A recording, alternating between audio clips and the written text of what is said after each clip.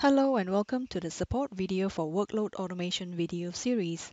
In this video, I will demonstrate how to configure time zone setting for Control M Postgres database.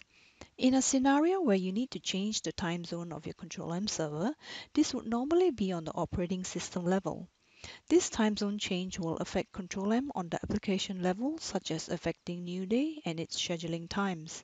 However, this time zone change does not affect the Control M server's Postgres database. If Control M server's time zone and the database time zone is different, this will not affect the way Control M functions, so it is not mandatory to change the time zone setting on the database. However, one of the reasons that you may want to change the time zone setting on the database is because an SQL query result might show a different time to the operating system time, and also the Postgres log entries will display a different time as well. So if you needed to change the time zone setting on the database, the Postgres configuration file can be updated with two parameter settings. In order to determine the list of valid values for the two parameters, you can run the following select query. Once you have determined the valid values, back up the original configuration file and then make the changes. After saving the file with the new time zone values, restart the Control M database for the changes to take effect. Let's perform the steps mentioned in the demonstration. This is the Control M server's home directory on a Linux platform. Run the date command to see the current date and time. Next, run the SQL query select now to see the current date and time for the Postgres database. As you can see, they do not match. Next, run the select query to search for a valid value under the name column.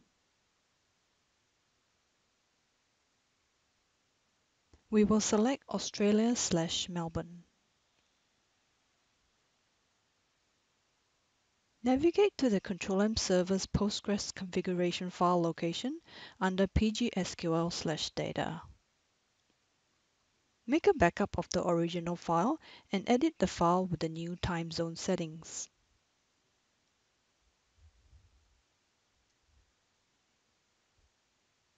If the two parameters are not in the file, you can add them in at the end of the file.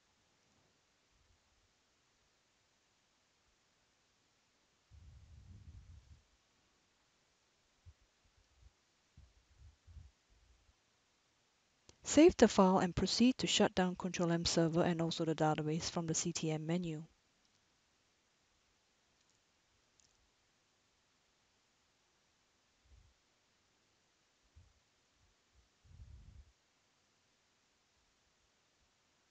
Then perform a check to ensure Control M is down.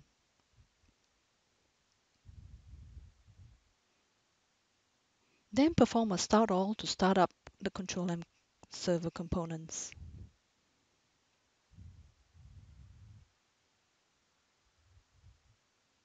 Verify the Postgres time zone with the Select Now query.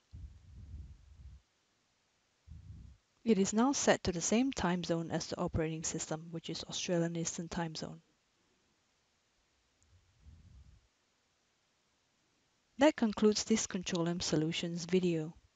Please see our knowledge base and YouTube channel for more videos like this. Thank you for watching.